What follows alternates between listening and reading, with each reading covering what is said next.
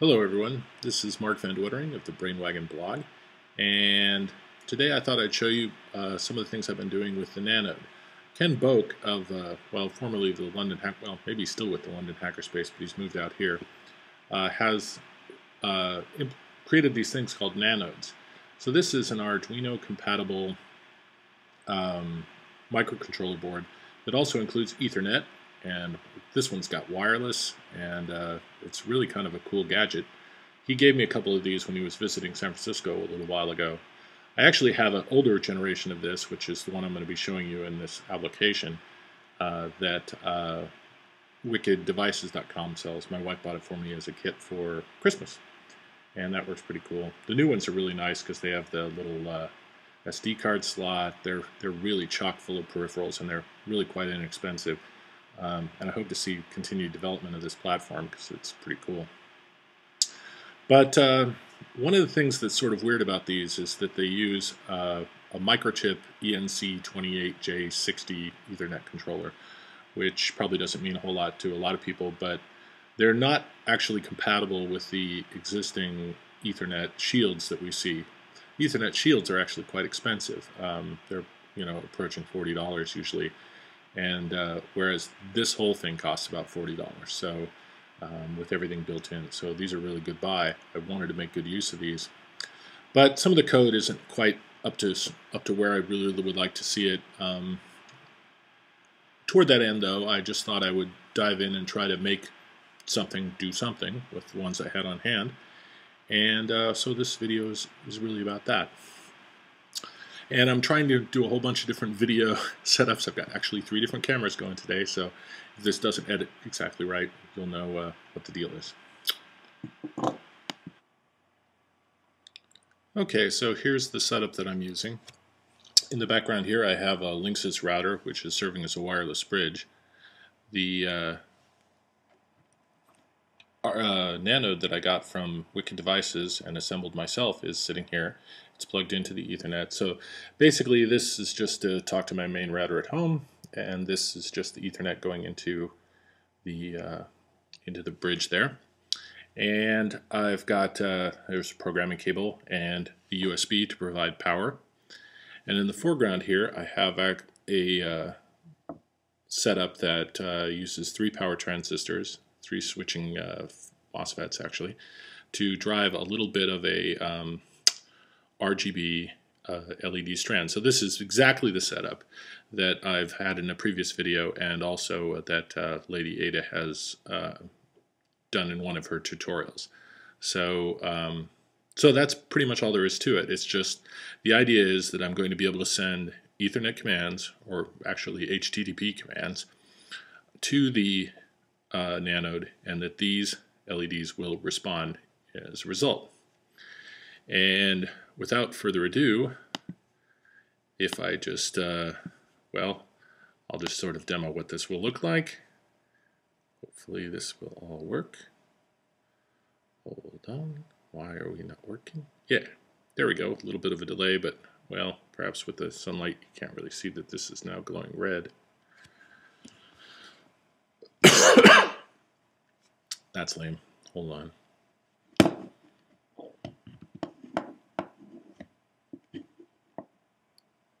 Ah, here we go. Red. And we can adjust that down. We could make them go green. We could add some blue in if we want.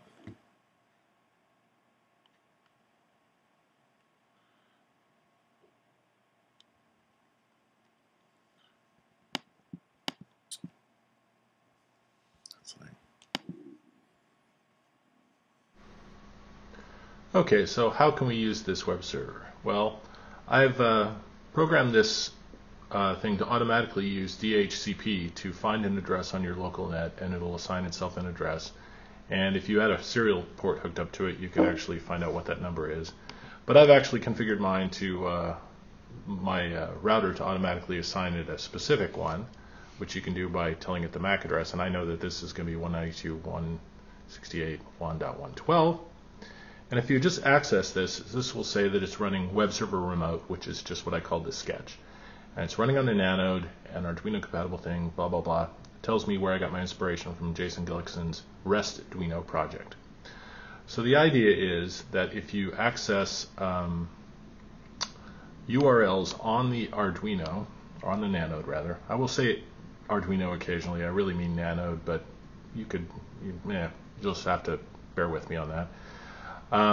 One of the things you can do is you can give it a slash and a pin number, and what it will do is it will tell you, it will configure that pin as if it were an input and will tell you what the state is. So if you had a switch hooked to it, you could tell it to find out whether it's high or low just by accessing that. You can tell it what state to be in. This will actually doesn't return any data, it just sets that pin high. Or you can alternatively send it a pulse width modulation value, and it will do it that way. And okay, so that seems cool. What can you do? Well, you can actually bring up a web server and make some sliders, say using something like jQuery, which is what I've done, and have a demo of that.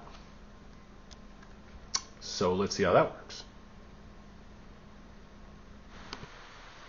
And okay, here's an actual setup. So I've created a small web page, and I've actually got a camera which is focused on my LED strip, which is streaming via Ustream. So there's nothing magical about that. That's just normal. I've got Ustream Producer running in the background, and it's sending this audio feedback out. And but the web page that you're currently viewing is running on brainwagon.tv, which is just some domain that I have routed to a local server. And what you can do is you can change these things, and after a moment's pause from the delay through Ustream mostly, you will see that these things change. So you can actually make this thing be more or less completely green. You can turn them back off. It only updates when you release the command, so that's more or less off. And now you can go completely blue.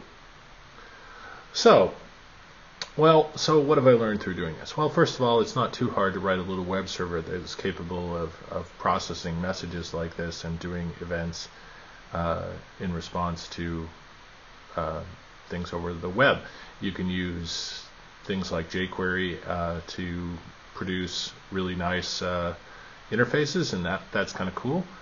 There are a few things that are kind of not so great about the setup. I'm using the EtherCard library, which is a pretty well supported library, but it's really not very good at doing TCP/IP. In particular, the kinds of web pages you can serve from it actually must be confined to the size of basically one TCP/IP packet. It doesn't handle the fragment reassembly or whatever that's needed to do longer TCP/IP streams.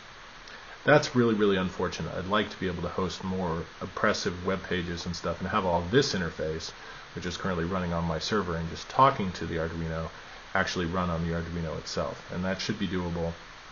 There is a web library called UIP, which can be pressed into service to do this.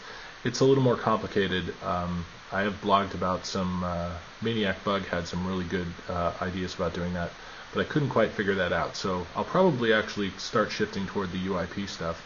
But in the meantime, I'll make this code available online. You might be able to find it, adapt it, use it for something of your own. And as you can see, it's not terribly, not too bad actually, even as it stands. So I hope this has been informative. I hope all the edits go well and that this isn't a complete jumble by the end. But I really like the Nanode. It's a great platform. If you haven't seen one before, go to nanode.eu and look up and see what's going on. The most recent versions I don't believe are on sale in the US at wickeddevice.com, but hopefully that will rectify itself shortly. And there's other great stuff about them, like I say, micro SD card, RF links. They're really, really cool. So check them out. In the meantime, this has been Mark van de Wettering, blinking LEDs on the Brainwagon blog. Have a good one.